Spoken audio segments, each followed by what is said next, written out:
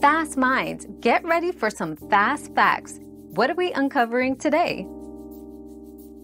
If your ELF bar is lighting up but not hitting, it often indicates a connection issue between the battery and the heating element. First, ensure that the device is adequately charged. If it is, try gently cleaning the connection points with a dry cloth to remove any potential buildup. If problems persist, the coil might be faulty or the device may have an internal issue, requiring professional support or replacement. Our quest for knowledge never ends. Thanks for being part of today's discovery. Subscribe, like, and share to join us on the next one.